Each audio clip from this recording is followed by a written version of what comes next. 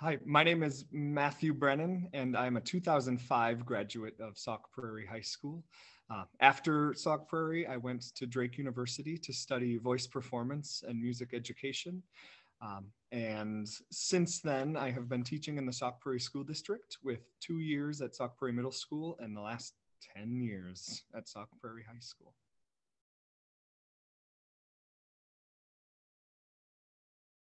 Yeah, at Sauk Prairie High School, I direct all of the choirs and show choirs. I also get to direct our annual musical and madrigal dinners, and just have a blast doing all of that extra stuff that I loved in high school.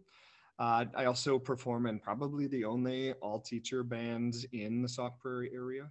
Um, we're the Water Street Jacks, available on Spotify. And perform in as many theater guild opportunities as I can inside of our own guild here with the Sauk Prairie Theater Guild.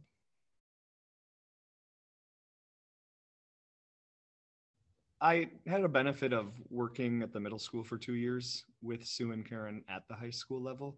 So there were a lot of opportunities for me to be involved in the program at an educator level versus just coming in as a former student.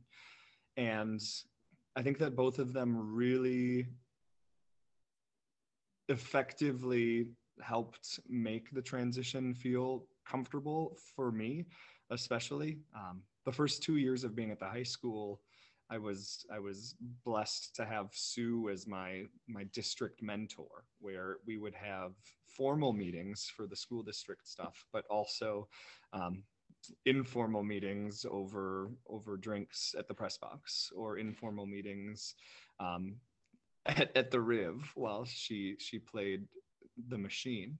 And I was really thankful for those moments because it made that intimidation, it lowered it by just knowing that she supported me in that transition, knowing that she supported Matt in that transition. I also, being brand new to the role with Matt Kaczynski, we were sort of discovering things together, and that helped as well. So those first few years were great because Sue and Karen were involved, and they wanted us to be successful. It wasn't there was no pride involved as far as, well, we built this program, it needs to stay the same.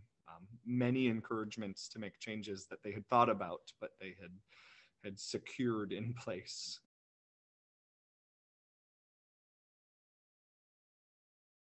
I would give Denny Kahn a lot of credit for convincing me that this was something worth pursuing. Um, as far as my own belief in myself, that probably didn't come until later on in high school, but I think that that initial spark happened in the eighth grade when Mr. Kahn convinced me to do a musical and then convinced me to do eighth grade show choir. And that just started a self belief inside of music that I had only experienced in athletics up to that point in time. In Italy, at St. Francis of Assisi's Cathedral in Assisi, uh, the Drake Choir got to perform for whoever was in Assisi at that time and decided to come to a choir concert. But it was one of the most memorable goosebump moments of my life. Sue and Karen always talked about creating magical moments through art, and that's our goal as performers. And standing on stage in a foreign country with 48 of my closest friends at that point in time and singing in a beautiful space that was designed for choral music, that was probably the moment when I realized that collaborative music was more important to me than solo music. And I think that that has guided me on a trajectory since then. It might be when I decided that choral education was where I wanted to invest my time versus individual performance, because there was a power in that room that could not have been created by me alone or any of us on our own.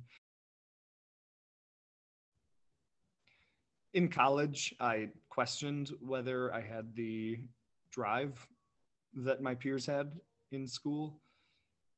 I didn't always want to spend the time in the practice rooms that was expected of me, or working on the foreign language diction that I needed to be the voice major that I had signed up to be. But the more that I invested in, I think college is where you realize that you get to invest in yourself and what you want. And in those challenging moments, if you can recognize what's in your best interest versus what is going to be the most fun or the best thing for you in that immediate moment. I think that was a big lesson for me in investing in my future and realizing that the work that I did at Drake would lead to successes if I allowed that to happen.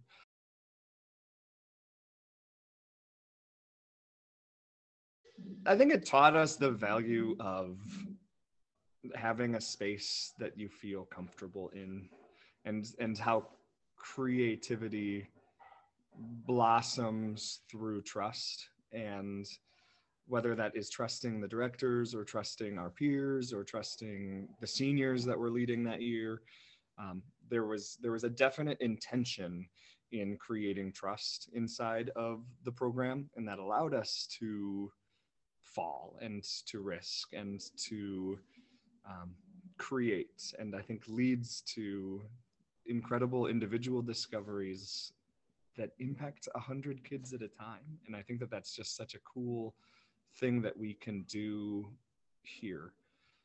It obviously impacted me in a way that I went on to teach choral music and am now existing in the space and trying to create similar feelings that I enjoyed as a student. But I think all of that stems back to just creating an atmosphere of trust.